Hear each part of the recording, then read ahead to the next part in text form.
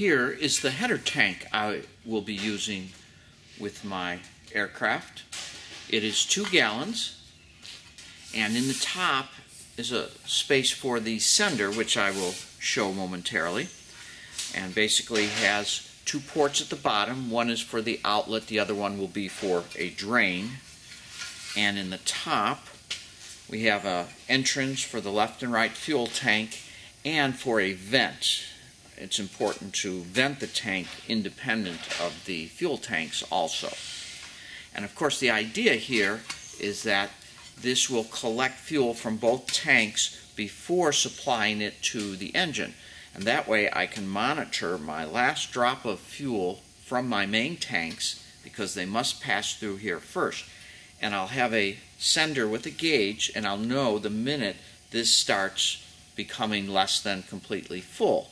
If it does become less than completely full, I have about 20 minutes left with the 2 gallons provided to the engine. So it's a way to use up all of the fuel in your tank and get a warning when you know you have a certain amount of fuel left.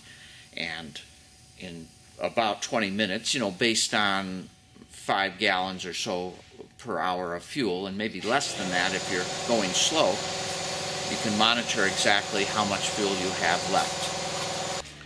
Here is the fuel sender, which fits very nicely into the tank. It's based on the reed switch principle.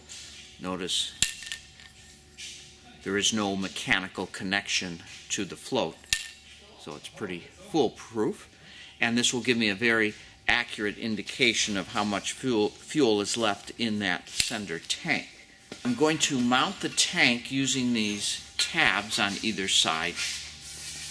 Back here behind the baggage compartment, and I put in a reinforcing L angle along the edge here and the bottom, so you really can't tell from looking at the outside of the aircraft, but this has an extruded L angle replacing the bent L that was in there before. Because we have approximately 12 pounds of fuel when this is full, and we need to support it securely, especially in maybe a rough landing, we'll have more than 12 pounds of pressure, so we want to mount it adequately inside.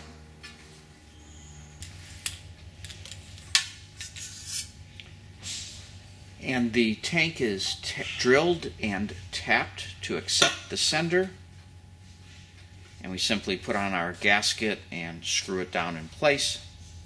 We can add the appropriate connections on the top. These are threaded locations, and we can use either barbed fuel fittings or flare connections as so desired.